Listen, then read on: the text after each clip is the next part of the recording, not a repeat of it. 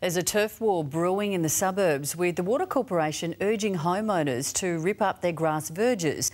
It says Perth's climate is too hot for water-guzzling landscapes, but some councils disagree.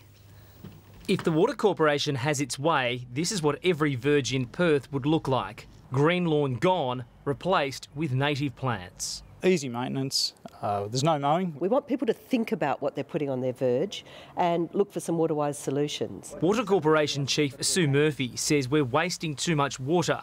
The biggest complaint to the utility of sprinkler water running down roads. I think our community here in Western Australia is increasingly aware of the very dry climate we live in and how important it is for us to live within the terms of our environment. But while we all have to maintain our verges, we can't do what we want with them.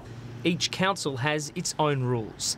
Some, like Cambridge, allow gardens, astroturf, paving or lawn. I like the look of the natural, the trees and the green and the gardens. While in Vincent, there's a council-funded Adopt a Verge program. We actually dig up the verge, we provide mulch, and then we also give native plant vouchers. Only grass is permitted here on the verges in Peppermint Grove.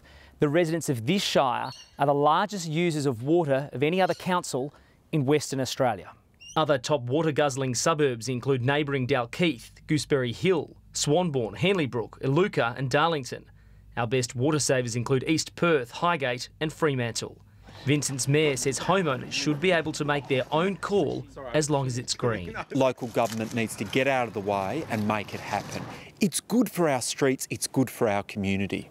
Oliver Peterson, 9 News. And we'd like to know what you think. Just head to the 9 News Perth Facebook page to have your say.